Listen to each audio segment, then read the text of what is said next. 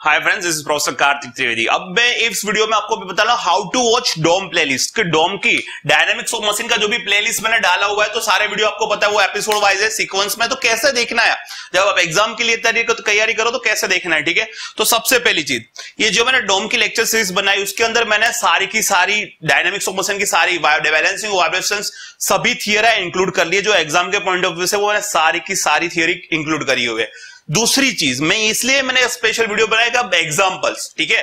तो मैंने आपके जितने भी वैरायटी है मैंने ट्राई किया हुआ है, बैलेंसिंग के अंदर भी और वाइब्रेशंस के अंदर भी जितनी भी वैरायटी वाली पैटर्न है मैंने उसके एग्जांपल गिने हुए हैं। अब ज्यादातर बच्चे ही करके जाते हैं कि सर आपने जो वीडियो डाले हुए हैं एग्जांपल्स के अंदर क्या इतने काफी है? देखो भाई, डोम ऐसा सब्जेक्ट है ना कि आप जितना भी कर लो कम ही पड़ेगा, ठीक है। तो आपको कैसे देखना है, खास मैं आपको बोल रहा हूं एग्जांपल के लिए। जैसे कि आपने देख लिया कि अब बैलेंसिंग के मैं जितने भी एग्जांपल्स के वीडियो है, आपको क्या करना है, आपको अपनी टेक्स्ट बुक निकाल के रखनी है, ठीक है।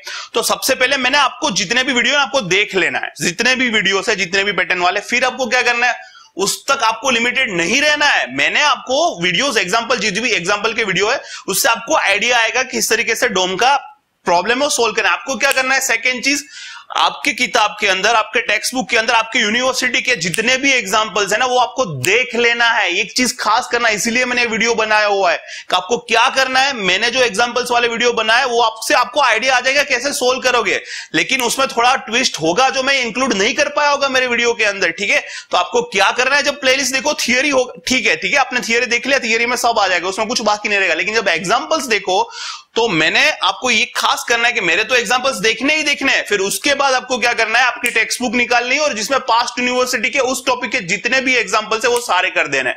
बस इस तरीके से देख लेना बच्चों, इस तरीके से डोम प्लेलिस्ट देखो, आपको कोई प्रॉब्लम नहीं है। थियरी पूरी की पूरी है, सम्स में भी सारे पैटर्न लिए, लेकिन मैं आपको प्रिपरेशन और अच्छी हो, आपके मार्क्स ज्यादा अच्छे है, इसलिए मैं आपको बोल रहा हूं कि सिर्फ मैंने जो एग्जाम्पल गिना है उस तक लिमिट मत रहना, क्योंकि उससे आपको पता चलेगा, आपको आइडिया आएगा किस तरीके से एग्जांपल सोल्व करेंगे। लेकिन कुछ ट्विस्ट को और अच्छी तरीके से जानना है तो आप फिर क्या करना, उस एग्जांपल्स जो मैंने वीडियो बताया वो तो करना ही करना, फिर आपके टेक्स्ट बुक के अंदर जो यूनिवर्सिटी के क्वेश्चंस है पास्ट ईयर के वो भी सारे देख लेना। ऐसे करोगे तो आप डोप में अच्छे मार्क्स लेके आओगे। So this is how you can watch the dome playlist.